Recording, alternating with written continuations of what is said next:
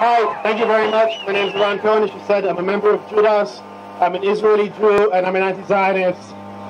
You've probably heard of us now in the news saying lots of things about Israel. They're probably all true. One of the things we didn't do, but I'm going to read you the prayer that we did read.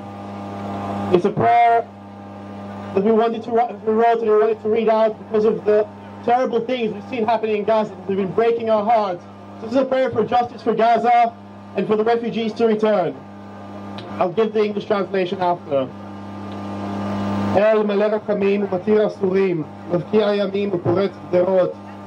תקע בשופר גדול לחירותינו, ושא נס לקבץ גליותינו. וקבצנו יחד מהרה מארבע כנפות הארץ לארצנו. השיבם אדוני ארצה וישיבו. ברוחים הם בצאתם ובשובם. דרור יקרא ויגאל כמים משפט על ירושלים. וצדקה כנחל איתן לעזה. In English. God full of mercy, who releases prisoners, divides seas and breaches borders, blow a horn for our liberation, and carry out miracles to collect our diasporas, and collect us together soon from the four corners of the earth to our land. Return them to the land, Lord, and they will return.